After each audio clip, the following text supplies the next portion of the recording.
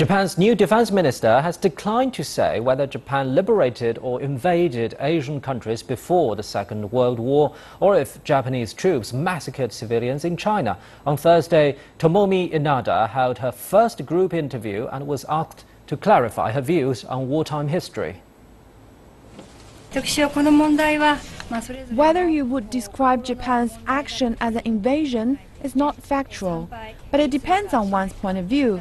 Each individual has their own perception.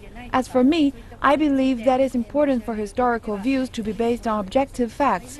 I don't think it is appropriate for me to personal comment on this.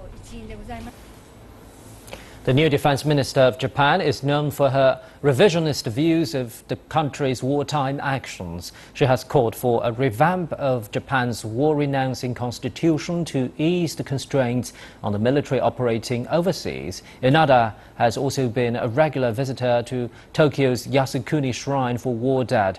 Neighbors, including China and South Korea, see the shrine as a symbol of Japan's past militarism. Inada was asked if she would visit it again ahead of the August 15th anniversary of Japan's surrender in 1945. She declined to comment. Latest data by the Kyodo News Agency shows that only a third of those interviewed showed support for her nomination.